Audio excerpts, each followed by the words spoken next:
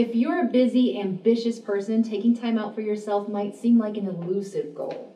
But our next guest has a plan to help you find mindful moments throughout your day. Clarissa Constantine, owner of Constant Motion Fitness, is here to discuss the value of mindfulness and tips for incorporating mindful minutes into your day. So, first, Clarissa, tell us a little bit about what a mindful minute is.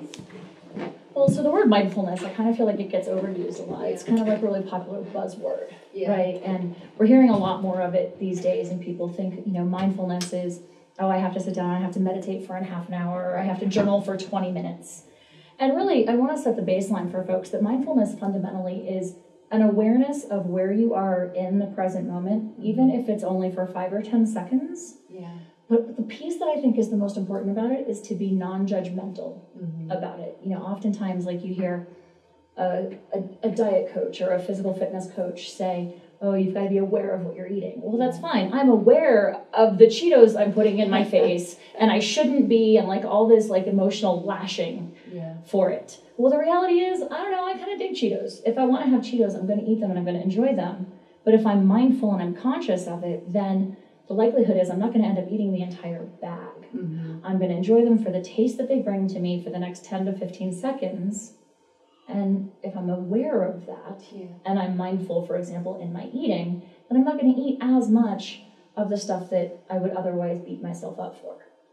So, when it comes to mindfulness, it can be 10 seconds. It can be 15 seconds. It can be something as simple as sitting in the car and consciously going, hey, I wonder what kind of car is next to me. And looking to the left and going, oh, look, it's a blue Ford.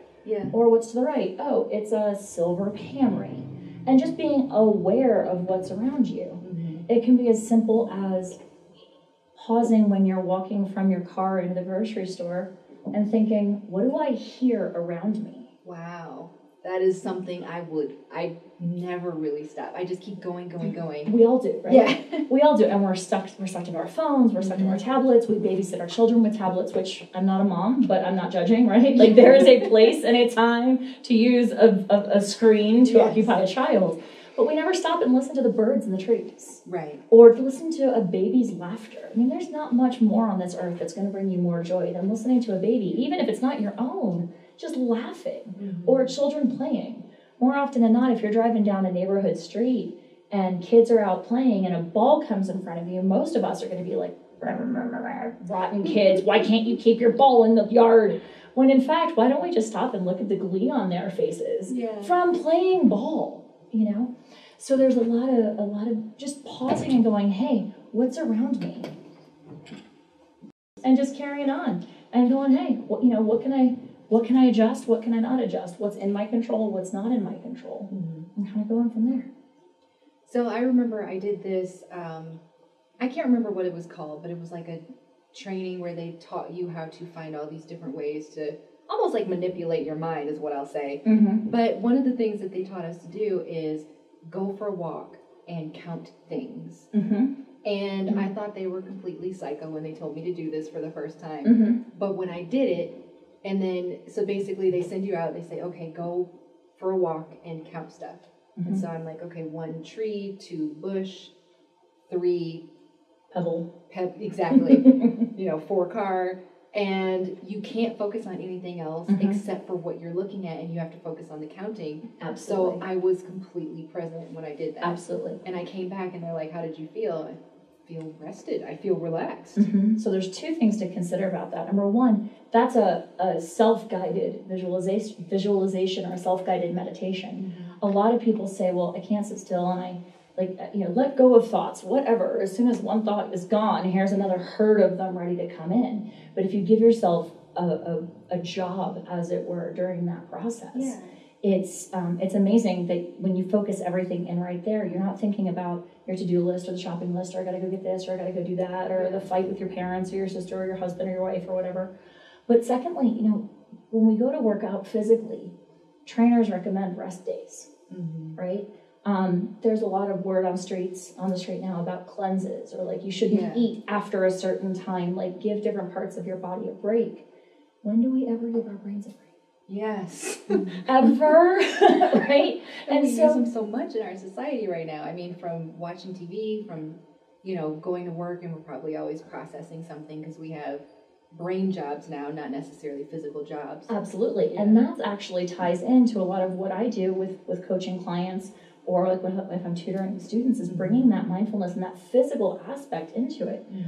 Dr. Renee Ostertag, who's a phenomenal physical therapist here in Denver, actually had a saying at one point. She said, we're a society of bobbleheads. Right? Like we walk around and we just identify from here up. We only associate with our heads. We don't get into our bodies. Yeah. Right? We don't feel that. We don't exercise that energy. And so there's a lot of physical movement that could come in with mindfulness, like a guided walk like that. Yeah. Or when I go running, I count my steps. So it's little things like that, stopping, what do you see around you? What do you hear around you? What do you smell around you? Yeah.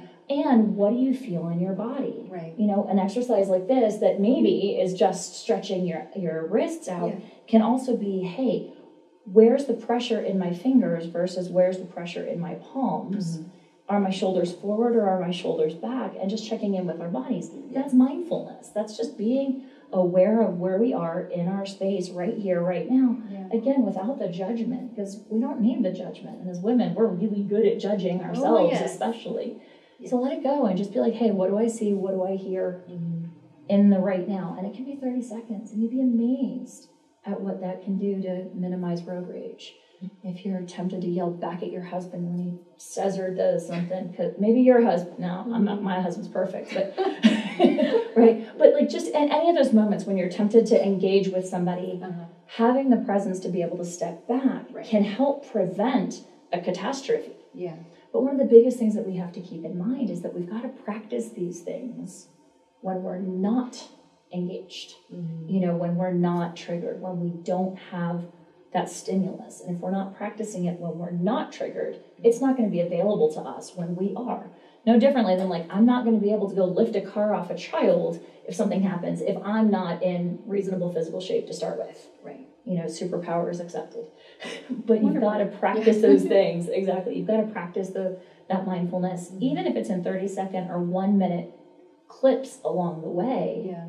It doesn't have to be 15 minutes of meditation or 30 minutes. And that was something I struggled with for a long time. I was diagnosed with anxiety about 13 years ago, 12 years ago, 13 years ago. And the first thing the practitioner said was, you got to go take yoga classes. And I was like, I don't have time in my schedule for yoga. Like, I don't have time to put more stuff in my schedule. Yeah. So I had to kind of go on a search of like, all right, I got to figure out how to manage this. Some of it's dietary, a lot of it's physical, but some of it's really just about those little practices along the way to lower that level of angst. Yes. Well, beautiful. Thanks so much for those tips. Do you have anything else you want to share before we go? The only other thing I'd like to share with Denver is I'm one of 7 chakra dance facilitators, which is a practice that I've discovered. I became a facilitator last year, and it's a really cool moving meditation.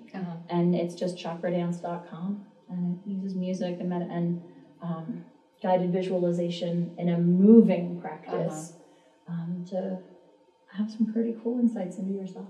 Sounds like fun. It is. Love it. Well, thanks for sharing. Thank you. All right.